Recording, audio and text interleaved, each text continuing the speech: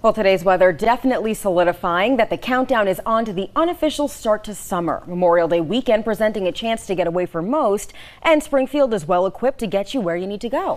22 News reporter Duncan McLean explains the host of options available from Union Station.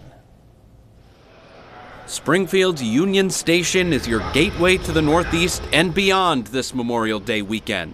AAA is forecasting a 5.6% increase in train, bus, and cruise travel. New England marked as a trending destination for rail vacations. It is remarkable to see just how busy this is. On the corridor, 91, or the Turnpike, we're in the center of New England.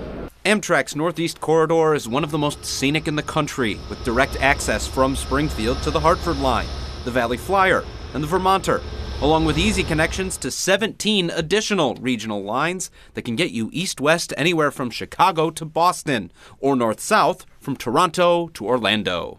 But there's more than just trains to catch here at Springfield's Union Station. A robust bus schedule can expand your holiday reach even further. So we go as far as Washington, D.C. We do have interline partners, meaning you can travel to Albany on Peter Pan and you can go on another bus company that, as far as Buffalo, Detroit, across the country, really.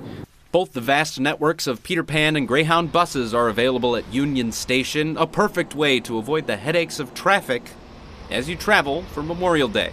This, of course, all in addition to the consistent service available with the PVTA for staycation-style trips to enjoy the vast recreational resources of the Valley. Safe travels. Working for you, Duncan McLean, 22 News.